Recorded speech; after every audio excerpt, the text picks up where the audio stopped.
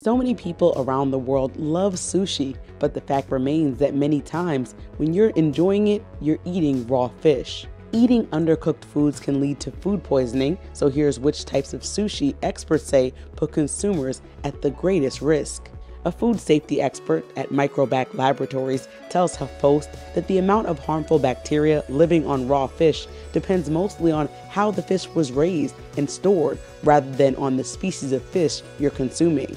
Experts say if you're unsure, steer clear of raw salmon because it has a higher risk of parasites than other fish. According to HuffPost, eels are also more likely to carry parasites than other fish types.